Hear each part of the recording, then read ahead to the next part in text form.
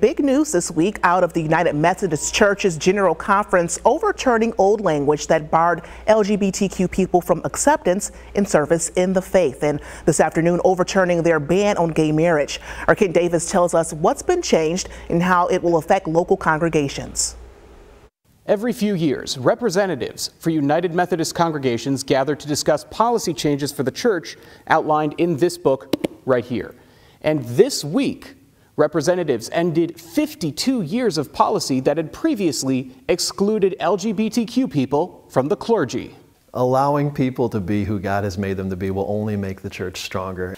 Pastor Jeremy Peters tells us his wife Jennifer was one of the 800+ delegates discussing church doctrine in North Carolina.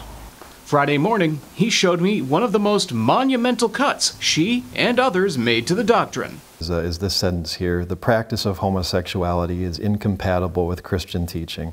Therefore, self-avowed practicing homosexuals are not to be ordained as ministers. Also thrown out, the belief that gay people are incompatible with the faith, as well as a policy punishing churches for performing same-sex weddings.